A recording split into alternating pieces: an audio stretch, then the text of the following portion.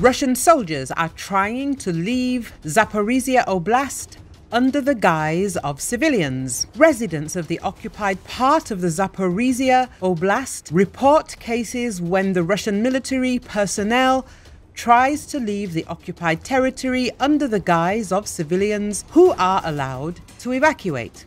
Melitopol Mayor Ivan Fedorov said it.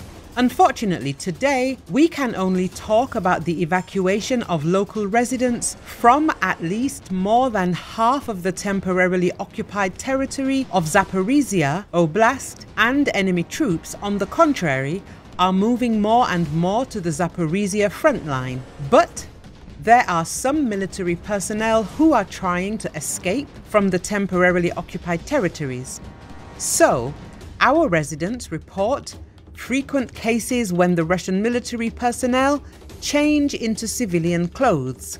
One of the goals of why they do this is to escape from the temporarily occupied territory, Fedorov said. Fedorov again noted that Russians began to leave the administrative buildings of the occupied Melitopol district.